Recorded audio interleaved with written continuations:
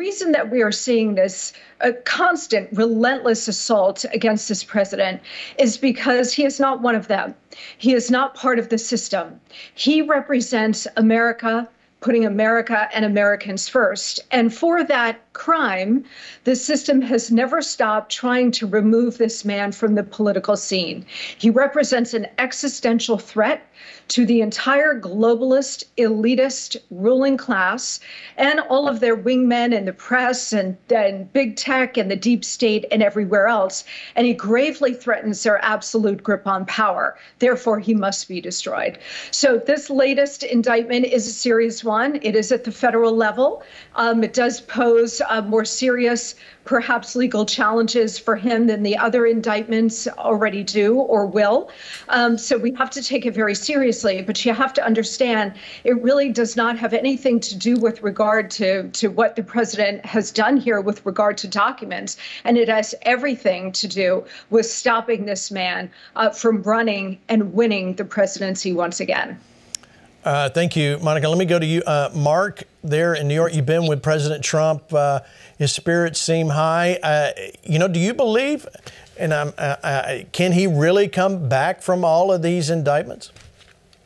Well, Pastor Gene, again, thank you so much for having me again here live in New York City from Trump Towers down here in Manhattan. And the Trump family, the Trump team, they love FlashPoint. Let me just say that. Absolutely 100%.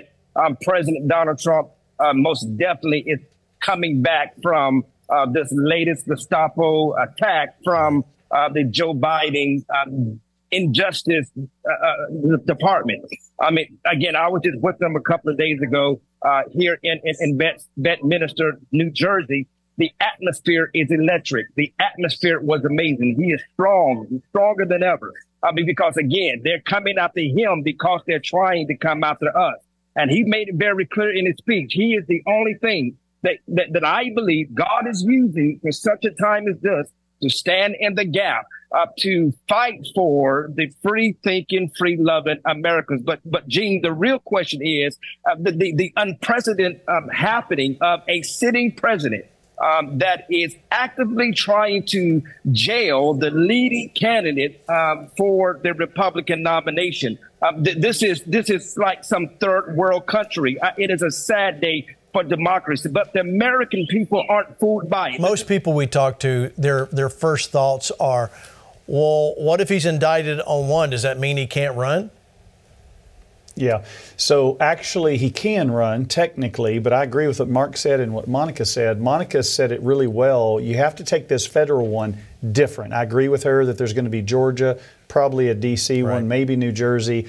But this one's pretty serious, and so there's kind of two ways to look at it. Politically, it's helped him, especially in the Republican primary. He's just going to surge for this because people see that more and more and more the failure to go after Biden over these bribery schemes, but then they're going after Trump. But let me say something from a legal standpoint that most people aren't dealing with. The real battle here at the court level, politically it's going to help him, but at the legal, I agree with Monica, you have to take this seriously because there's some troubling things here. You know, the fact that he is outside the system horrifies them. The fact that he does not want to protect the system horrifies them. When you have people on the right and the left in the swamp going after him, that tells you a lot because they know that he is intent now on taking them out and cleaning it up even more than he was before.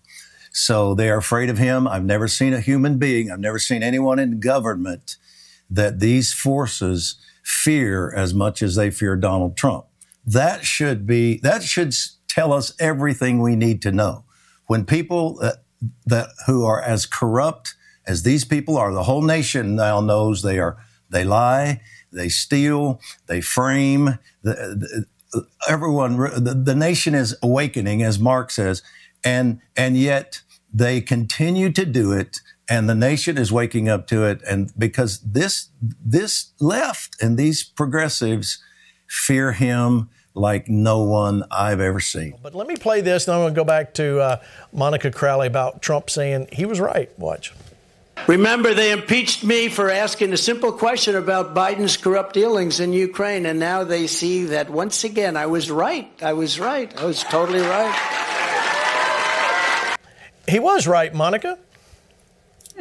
You know, there's a very well-known meme out there, Gene, that says Trump was right about everything. And it's certainly turning out to be the case, isn't it? His points here are absolutely right on. They have indicted and prosecuted and impeached Donald Trump for literally everything that they have done, all of their crimes. We now know that the Biden crime family was deeply in bed with a Russian oligarch. We now know that the Ukrainian corruption has redounded to the Biden family benefit by now Chairman Comer is talking about $20 to $30 million flowing into the Biden family from the corrupt Ukrainian regime and those players at Burisma and elsewhere. They've literally gone after Trump for every single crime that they themselves have committed. So they are masters of projection, accusing Donald Trump and our side more generally of everything that they themselves are guilty of. Donald Trump just is simply there pointing it out, asking for honest investigations into their actual corruption. And that's yet another reason why he needs to be stopped. Again, he's an existential threat to all of them. And we haven't really seen this on the scale since my first boss, former President Richard Nixon, who was also run out of office because he wanted to reform the executive branch. You know, Daniel Patrick Moynihan, who was a Democrat senator from New York, very close to President Nixon, they were both intellectuals. And one of the things that Senator Moynihan told President Nixon when he became president was that the executive branch needed a wholesale reform, literally tearing it up root and branch every 30 to 40 years. And he said, look, we did it after World War II. We created the National Security Council after the war. We created the CIA after the war. But if you allow it to go on too long without reform, the corruption will become so deeply entrenched, you won't be able to fix it. And here we are nearly, 60 years after that last reform, 65 years. And so the corruption, just as Moynihan warned, is so deep, and it's in every government institution. And now, of course, it's spread to the culture, Hollywood, movies, television, music. It's spread to big tech. It's spread to academia. It is spread to the churches in many cases. So the corruption now is so deep that it is going to take a Herculean effort to uproot all of this and beat it back and try to defeat it. And to my mind, there is only one person who has stood up to all of these forces, taken all of the incoming, and is still standing, which is a miracle from God, and that's Donald J. Trump. I got to stand up for truth. Now, I'm going to go out on a limb here at the risk of being misunderstood, okay? If Trump did something really, really bad and wrong, then we would not just support him blindly because, you know, he's our guy. That's not the point here. There's something much more sinister at play here. What he is being taken to task for is way deeper, is not at all what he's being accused of. But how do we deal with this? Let me go to you, Dutch. How do we deal with what was happening here when we're looking for truth and it's so difficult to find the truth? Well, I think those who are in government and who work with President Trump and his team, and those that have the ability to speak into the common stream of the nation, must do that. But I would also say, and that's an important part of it, as Monica and others do with the voice God has given them. But the church, we must also keep in the forefront of our thinking, this is a spiritual war. This is not just about a man. It's about the soul of a nation. It's about a people, a group of people that want control, and they do not want America to be the America that God raised up. They want a different America. And so behind all of this is a spiritual war. The first thing said about Satan in Scripture, Genesis 3:1, the first thing said, and that's an important law in Scripture, is that the serpent was more crafty or cunning than any of the other creatures in the garden. That word cunning, arum, means smooth, bare. We get the concept of a slick operator from that very word. He is far more dangerous to us in his craftiness than he is as a roaring lion. And so what God has been doing, and we have to recognize it, and then we have to pray into it. But what God is doing is bit by bit, he's making the enemy expose himself. These people have become so overconfident. They have become so angry. They are so filled with hate. These are some of the things that cause those trying to stay in hiding to come out of hiding. It's like the mob with Stephen, listening to him preach, and finally he said some things that so angered them, they put their fingers in their ears and they gnashed with their teeth and they killed him, because that level of anger brings out what's in them. And that's what we see in America right now. They don't care if we know what they're doing and who they are. They're going to do it anyway. But that's good, because God is exposing. And what do we as the church do?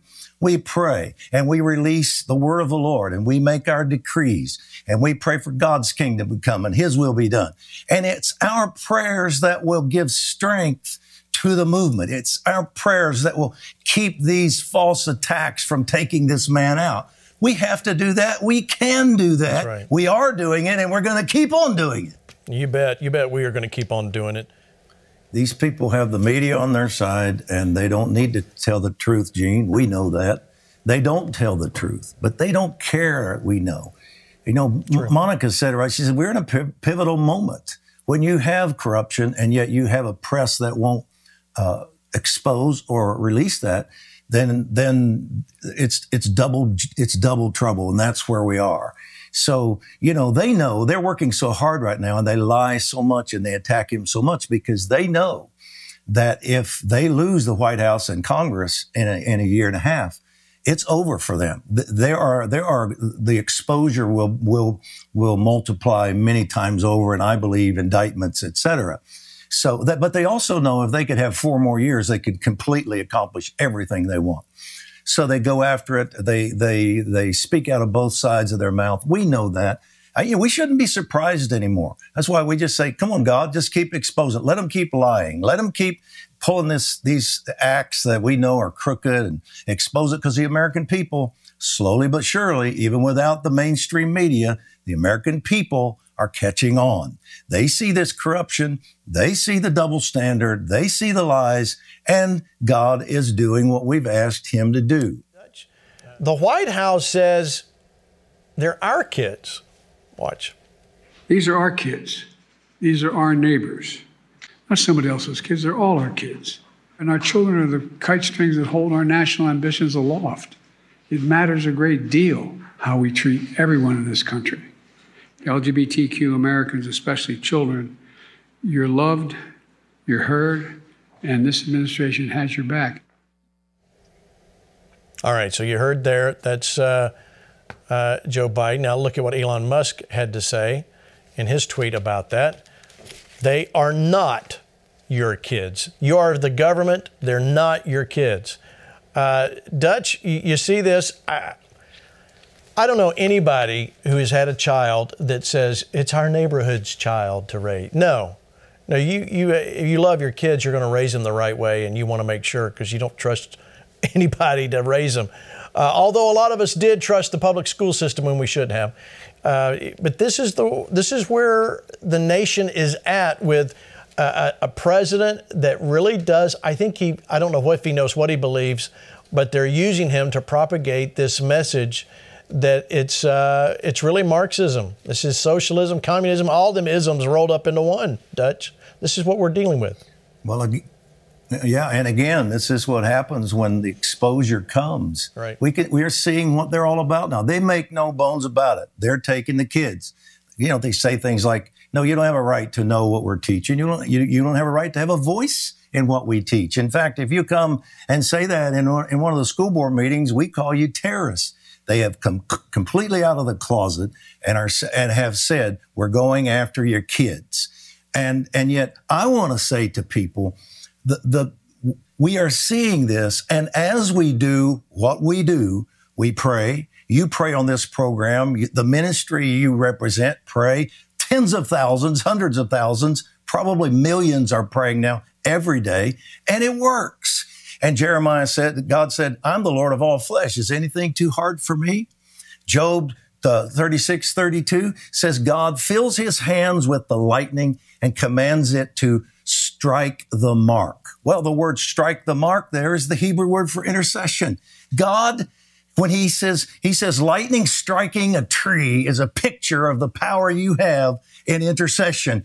Your prayers strike the mark. And I want to give people hope right now and say, hey, we're going to win this. God is the one backing us, and our prayers are like missiles. They're like lightning bolts, and we will prevail because, as Mark said, our God wins. Our Jesus took all authority. We represent him, not ourselves. So we're going to win this battle. And they're not getting the kids, Gene. A revival is coming to the youth and the children of America. A revival is coming to the schools, and nobody's going to keep it out of there. It is coming to the youth and children of America, and it will not be stopped. Amen. Amen. John, lead us in a prayer and pray for those people that are watching right now. Lord, you speak of hope deferred, and you say it gives us heart disease. It makes our heart sick or weary. When a person has heart disease, they can't run. They can no longer run the race. They can't even live life as it was intended. And the same thing happens spiritually. But Lord, you also speak of our anchor that holds the anchor of hope, and it is Jesus, a person. Our hope is in him. It's not in a political organization. It's not in a person. And so, Lord, we refuse to allow that political spirit that would put its hope in a system to take hold of us. We believe in government as you established it, and that you are the God of government. So we ask you right now, as we speak, let the power of Holy Spirit go forth to people watching this and not watching it, and heal them of hope deferred, discouragement, disillusionment, cynicism. We ask for the spirit of faith to rise up in them again. We say, rise up in the Lord your God. Stir up the faith that's inside of you, as Paul told Timothy to do. He said, I know it's in you, Timothy. Now stir it up. And we say, we are a stirring up force right now. And we ask you, Lord, awaken, let resurrection life go into the people of God right now, and let faith arise, let determination arise. We break that spirit of fear and hopelessness off of them in the mighty name of Jesus. Amen.